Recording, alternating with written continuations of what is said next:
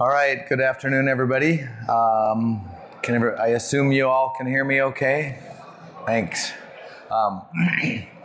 My voice is going a little bit, but I think it'll last another 30 minutes. I'm Cody Benkelman. I'm product manager for imagery, and Randall Rebello is here with me. We couldn't decide how to split this up, so I'm pretty much going to do the whole presentation, but I've asked Randall to just make sure I don't skip anything or misrepresent something. And let me go ahead and get started. So this is about optimizing image management and image services in the ArcGIS in the cloud. I've got an outline after a couple slides. The basic objectives, I think, are fairly straightforward. If you're sitting here, I assume these are fairly obvious. Is there anybody here who's not currently using the cloud? Okay, so maybe a little bit of background there. There are certainly some advantages. You can store a lot of data volume in the cloud, and imagery, of course, has historically got a lot of data, or classically has a lot of data. You've also got the elastic computing, the elasticity of the cloud to increase your computing power if you need it. But again, imagery is somewhat unique in the fact that we've got such large data volumes. So that's one of the reasons for moving to the cloud. Some of the advantages, again, you've got lower cost and more resilient storage. It's simpler in setting up an enterprise computing environment. And the scalability, the fourth bullet there, is really one of the keys.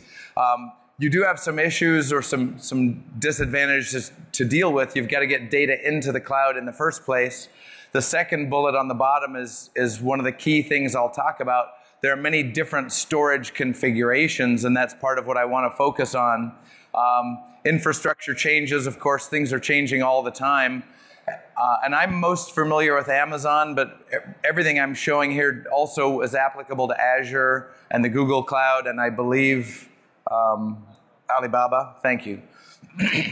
So, and the one at the bottom, the complex data access policies, I really won't have time to discuss, but I do have slides. So if you get the slides from us or from me, there are slides here, and I'll try and show you very briefly, but I won't have time to go over them.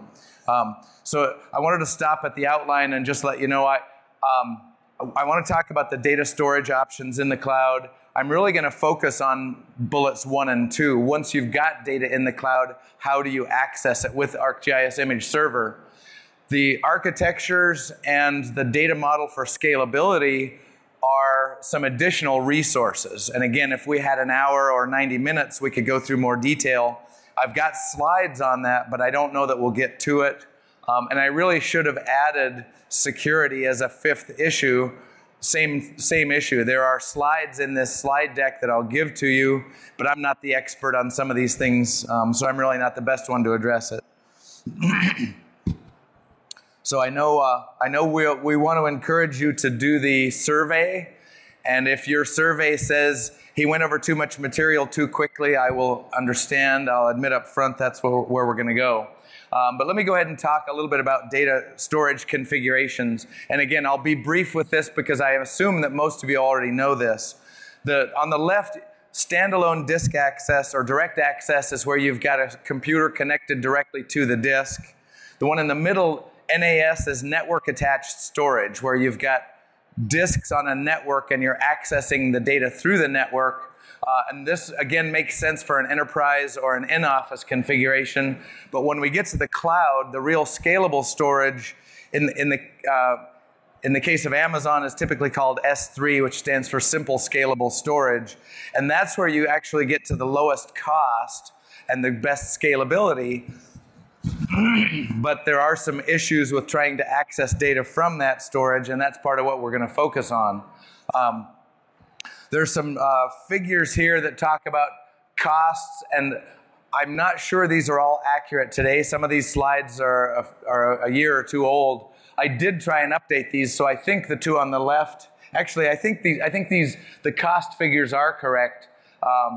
But part of what I wanted to, or part of what we're showing here is with an instance, and again, this is Amazon specific, you do get they automatically give you instant storage, which is directly attached to the server. The,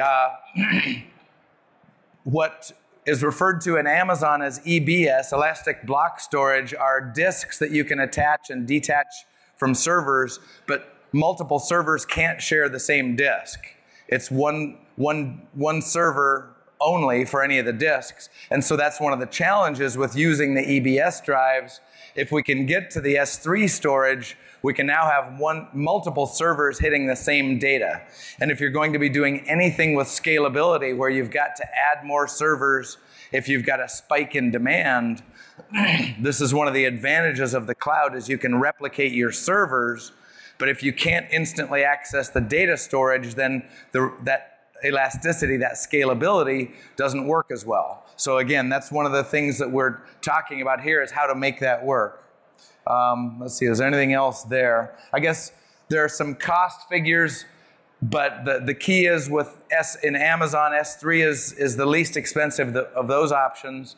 There's yet another storage option called Glacier that really does not play into this scenario because we can't access Glacier directly. And this is simply to acknowledge that we're not Amazon only. This does work in Azure, but some of the terminology is slightly different. But it really is fundamentally the same concept. So if you are using data and accessing from the S3 or that scalable storage, we really want to minimize the number of requests and the number of times we go out to disk.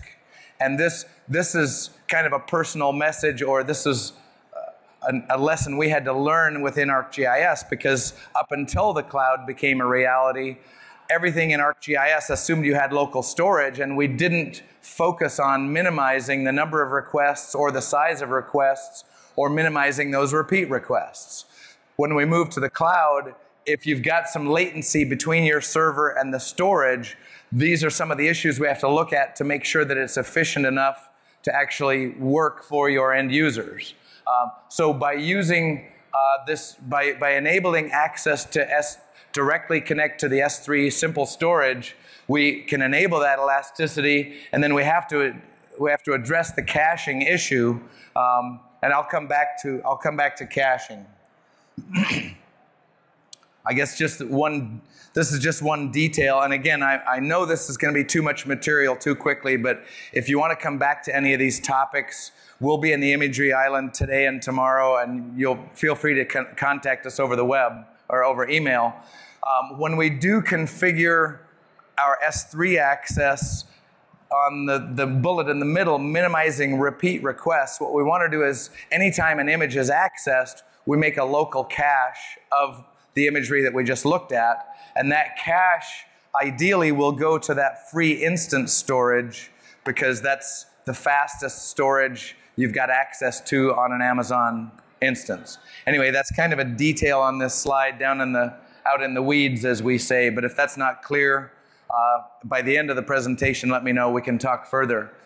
So one of the issues to look at when you're storing imagery in the cloud is the format you're using. And on the left, we've basically listed those that we do not recommend. Again, I'm not here to criticize any different formats or any technologies, but a raw striped TIFF format is not as rapid to access, and I'll touch on this a little bit more. JPEG 2000 in particular has some efficiency problems. In most cases, we don't necessarily recommend you reformat your data, but in the case of JPEG 2000, sometimes that does become necessary.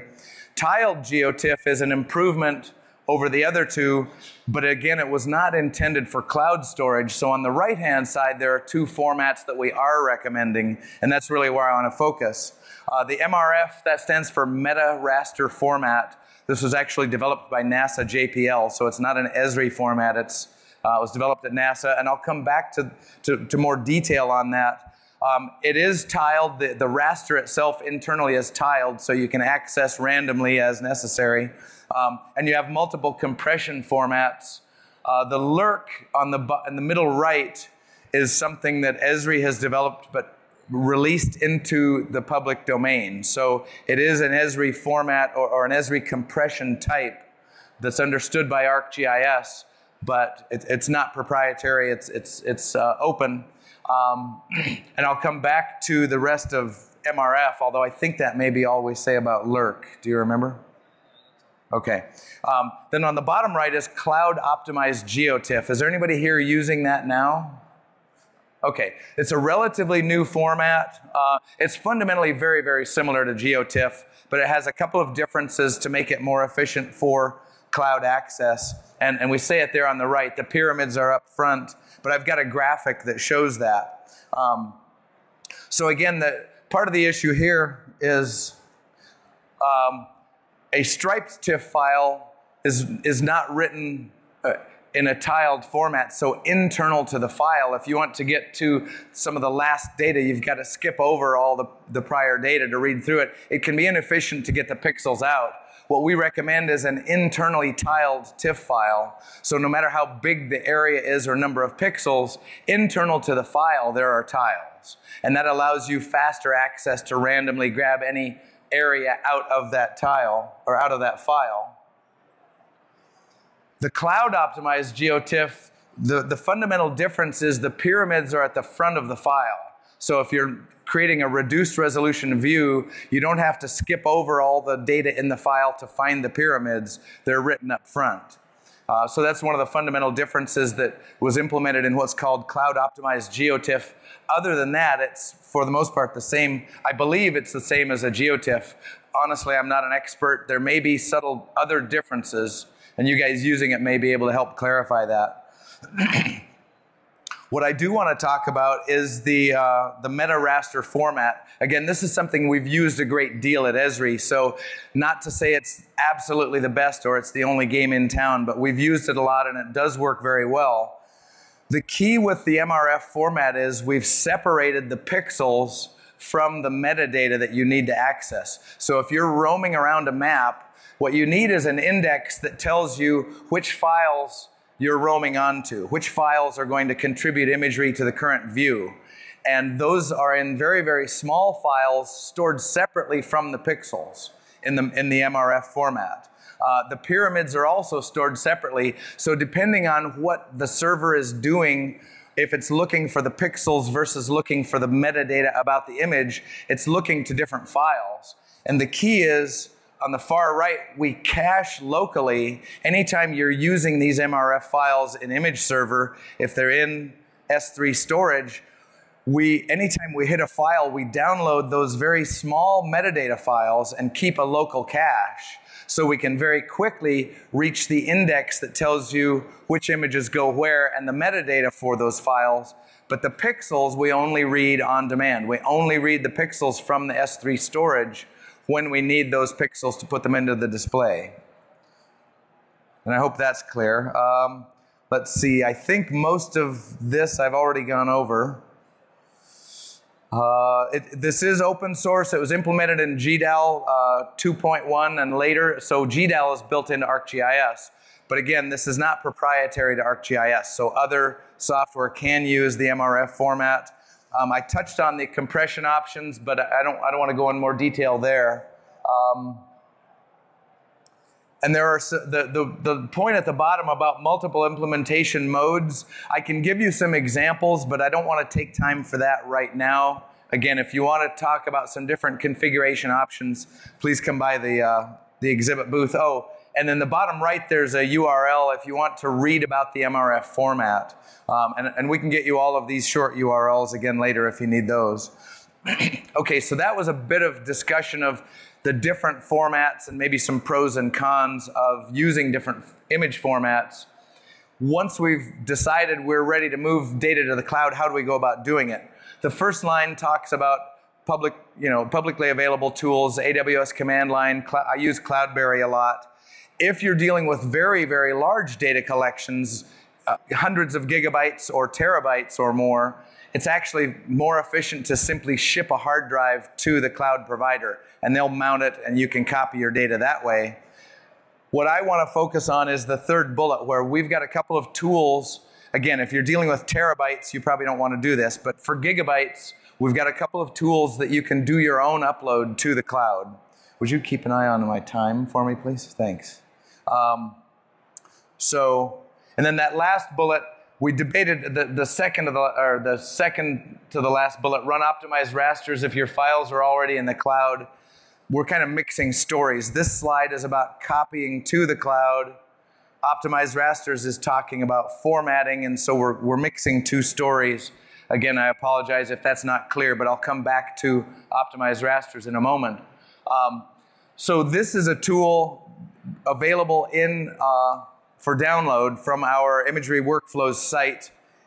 Oh, I'm sorry, from GitHub, thank you. And I know that's a lot of text. I was going to try and take some of this text off the slide, but really all of this is fairly important. A couple of specifics about optimized rasters. It will reformat your data. So if you choose to use MRF or the cloud optimized GeoTIFF, optimized rasters will read you any GDAL format, or nearly any, and write out that optimized format. It will also simultaneously copy up to the cloud for you. So this is kind of a dual purpose tool. You can use it to convert formats and use those locally. You can use this to copy data to the cloud, or you can do both at the same time. Right in the middle, another very important point is you don't have to have ArcGIS installed. So if you're going to be moving data to the cloud, you don't have to be at ArcGIS Pro. This will run without ArcGIS. The logging support, if your transfer gets interrupted, the system knows where it was interrupted and it can pick up and continue your data copy. And again, some of those details, if you see anything there you want to ask about, let me know. Otherwise, I'm going to go ahead and move on. So optimized rasters, again, has been around for a couple of years, and you have to download that from our GitHub site. We've got a lot of experience with it, so it's well proven, but it's not built into ArcGIS. So as of Pro 2.3 and ArcMap 10.7 and Server 10.7, which is coming out this month, we have a different route to some of these same concepts. One is the cloud storage connection, and that's how you access data after it's in the cloud. The second one, transfer files, is the name of a GP tool that you can use to copy your data up to the cloud. But unlike optimized rasters, this transfer files tool does not do the reformatting. So if you want to use that MRF format, you should use optimized rasters first. You can then decide if you want to copy through optimized rasters or use this. And this does support multiple clouds. Again, we showed Amazon on the screen, but supports multiple cloud architecture. The access key? This? Right. It's listing the various cloud providers there. Okay. So that's getting data into the cloud. Now, if you've got data in cloud storage, how do you use that? What do you do? And we've got a couple of different stories here. One is raster proxies. The other is cloud connections. And if I just kind of go back, the cloud connection is new and built into ArcGIS Pro 2.3. So once again, I'm acknowledging I've got two different stories here. Raster proxies and cloud connections, but I'll try and make it clear when you may want to use one or the other. They're not equivalent, but they're two different ways to approach the same. So what a raster proxy is if you go back to that MRF format, if you've got data sitting in the cloud, the raster proxy is a very small file sitting on your server that masquerades as the full-size image. And then when ArcGIS wants the pixels, that raster proxy knows how to go out to S3 and get the pixels. So again, this has been available since 10.5. There's a kind of a sysadmin detail there. You've got to have Boto 3 installed. And I think that's about it. Again, I'll talk more about the proxies. The alternative method is to use that cloud connection, which is built into ArcGIS, Pro 2.3 and beyond. So again, the way the raster proxies work is for every file that you've got in your mosaic data set that you want to serve, you'll have a local copy called a raster proxy. But if you're accessing terabytes of data, your raster proxies are only going to consume a few megabytes of space. They're very, very small. Again, it's most optimum when referencing that MRF format, but it's not necessary to use the MRF format. You can still use the cloud-optimized GeoTIFF, or you can continue to use TIFF files or other formats if desired. In general, I would recommend in most cases to use the MRF format if you can. There's a bullet in the middle, it can have any raster extension. By default, an MRF file will be called .mrf. But if you've got an entire existing configuration that you're trying to migrate, and it's already referencing thousands of TIFF files, you can create raster proxies with the TIFF extension, so your system believes it's still looking at all the same files. You won't have to rebuild that system. You're simply going to move your storage off the more expensive block storage onto Amazon S3. I'm seeing some confused looks. Again, we're trying to cover a lot of material in 30 minutes, so forgive me if that's not entirely clear. Let's see. There are a couple of bullets there about the cache. Now, if you're going to use this method and download pixels on demand, you've got to have a local cache, or you want to have a local cache to store those pixels.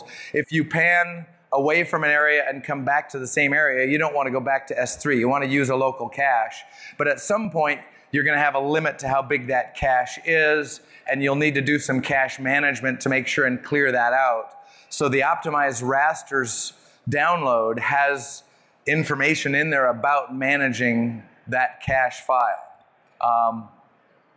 Okay, so that's probably enough on that. So the alternative method, if you're not going to use raster proxies, again, this is new at Pro 2.3, we have what we now call the ArcGIS Cloud Storage, ACS file. And what we do is basically provide a link from your ArcGIS catalog into your cloud storage bucket. And that appears as an ACS file. And then I believe, I actually did not. I should have put that. The third bullet, it's access files directly using a local file path. What that path will look like is your C drive, whatever directory name, and then in the middle of the path, it'll be file name or connection name.acs. So that ACS file will be part of the path, and then it will appear from that point down to be a folder structure and a direct link to your files. So you can make this cloud connection and then put those, and then navigate through catalog to find your images, put them into your mosaic data set, and so the path will just have that ACS connection in it, but it's basically a link to your cloud storage. One other point, I just put this bullet on the slide.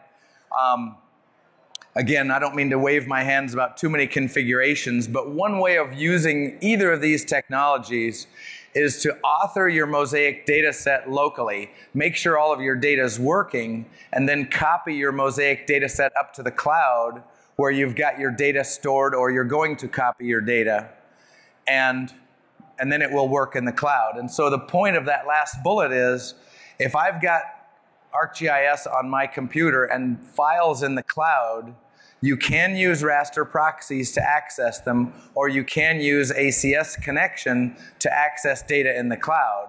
But if you're going from an office to the cloud, you're going to have bandwidth limitations. It's really not designed to use operationally in that way. The idea is for these connections to be on a server in the cloud sitting next to your S3 storage or your blob storage. So you can author it locally in your office, make sure it's working, and then copy it to the cloud. But you're going to be disappointed if you try and access a lot of data in your office from the cloud. So is that clear? Okay. Seeing at least a few yeses. Okay, so we just put this slide in. I guess one other note, I've given this presentation for the last couple of years, but I didn't talk about the cloud connections or that transfer files GP tool because they're new. Now that I'm giving you two stories, I feel obligated to try and clarify, when do I use cloud connection, when do I use the raster proxies? The cloud connections, one advantage is they are built into ArcGIS now. So I think moving forward, you're going to see greater integration and more capabilities there. It's also a very simple way to use it. Once you make that cloud connection, it's just a virtual node in Catalog, and from there you can navigate through your directory and see your files. And this can also, if you're setting up a server where you've got to segment your data, the cloud connection can make it a little bit easier to say, all of the data in this S3 bucket goes to this customer. I've got a different connection to data over there for another customer or project. It makes it a bit easier to segregate your data. On the proxy files side, you've really got a little bit more control over the configuration. If you've got multiple servers that need to hit different data sets in the cloud, and you've either got proxy files on your system as separate files. You can also put proxy files into a mosaic data set. They can be literally embedded into the attribute table. And I know that's not, the difference isn't clear, but the bottom line is there are some configurations where you may want to change the structure of how your server and your data files are stored for scalability and efficiency. And the raster proxies give you more flexibility in how you store those separate files. So it's more flexible, but with that flexibility, there's a potential for a bit more confusion about how do I set this up. How am I doing on time? Okay, 5 minutes, okay. One other thing, the raster proxies, well, on the left-hand side, if you're going to use the cloud connection and then you load data from the cloud, ArcGIS will go through and look at each file to verify extents and number of pixels, etc. There's currently no way to shortcut that process, and that can be long, that can be lengthy. With the raster proxies, we can preload those common, what did I call it? Attributes, thank you. So if you've got literally thousands or tens of thousands of files, the proxies can be faster to set up and reconfigure. Okay, I'm barely going to make it. Okay, this is the part where you're probably going to get angry at me, but these are not my slides. I really can't give you a lot of detail on these, and we don't have time. But if you want to see different configurations, they'll be in the slides I can hand out, and we can get people at the raster island to answer this. This is just simply to show you some example configurations. In this case, we're replicating a geodatabase across multiple servers for scalability, but we're actually making copies. The fundamental difference here is we've got an enterprise geodatabase and multiple servers are connecting live to that geodatabase. So this is one configuration where you've got map server and image server on the same computer. If you need to scale up and you're using a lot of the S3 storage and you've got a separate image server separate from your portal and your map server or raster analytics or other servers, we've got other configurations here. And again, I apologize that I'm not the expert on this, but we can get the people to talk to you if you need this, and this will be available in the slides. And I'm going to skip this completely, if you don't mind. I'll get it to you if anybody wants it.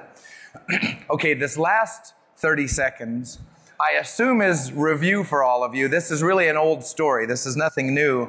But if you haven't seen how we recommend scaling up mosaic data sets and services, I don't want you to take off down the wrong path on this part of the design just to take advantage of the cloud storage. So again, I apologize for going through these quickly. I assume everybody knows the mosaic data set. It's our model for scalability and accessing imagery. If you don't know the mosaic data set, please let me know.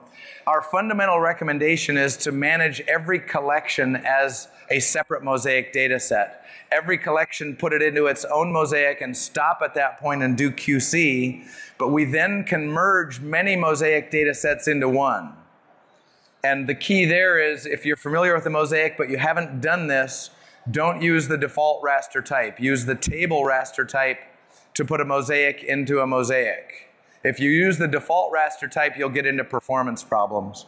Again, I know this is fast, but come see me if you want to know more. The advantage of doing this is from that central repository, we can make an image service and share all of the data. And then if you add more data as a source mosaic, do your QC, merge it into the central derived collection. Everything downstream is already set up and working. So that's the advantage for scalability. Again, this is kind of an old story. I've been telling the same story for 5 years. So I know that was fast. I hope that's okay. If you're looking for resources, I want to make sure you see this. The landing page for our imagery workflows will get you to the our resource center. There are sample scripts here where you can download sample data and sample scripts and build workflows for multispectral satellite data, pre-processed orthos, elevation and lidar. There are different workflows and different settings, and we give you examples of all of that. And I think that's, oh no, it's not all I had.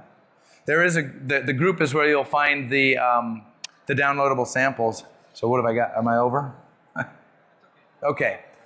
Okay, so there's nobody coming in after. I know you may want to go to another session, but I admitted on my outline I should have had a 5th topic, and that is security. There are numerous ways to address security, and this is one reason some organizations are not using the cloud. They don't trust whether or not people are going to see their data sitting in Amazon S3. Again, I don't have time to go over all of these now, but we've got resources we can direct you to implement different methods of security.